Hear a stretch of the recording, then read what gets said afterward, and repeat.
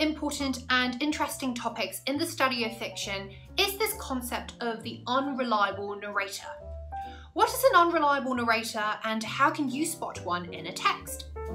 So on the most basic level, an unreliable narrator is someone with the main voice in a text who also misrepresents what actually happens in the plot. Now, depending on the narrator's background, role, and motives, this sort of unreliability could be deliberate or unintentional. So for example, if you have a 5-year-old child who doesn't have the first clue about what's going on around him as a narrator, then there is a chance that his or her unreliable narration is a result of unintended ignorance rather than of any sort of deliberate deceit. But on the other hand, if you have a full-grown adult with no obvious mental issues who just happens to flip-flop from one claim to another, then there is a chance that his or her unreliable narration stems from dishonesty. So how can you tell if there is unreliable narration in a text? So the key here is to pay attention to what the other characters are saying or what the narrator has said earlier on in the text.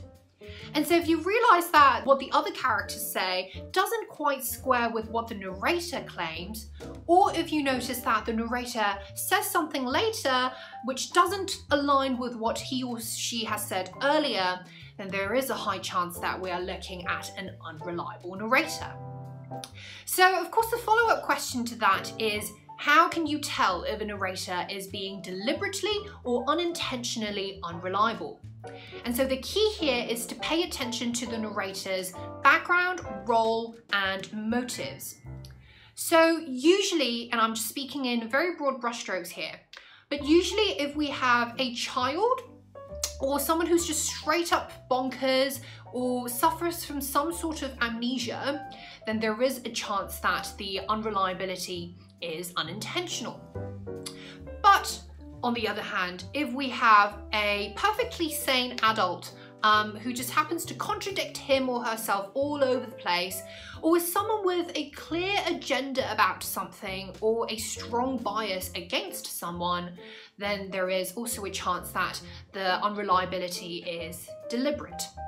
So your ability to spot unreliable narrators in any text is going to be critical for your ability to write great prose or fictional analysis, because as we know, being able to spot unreliable narration is the source of all kinds of irony, and being able to see irony in any text is always a meaningful starting point for any discussion of perspective, voice, or distance.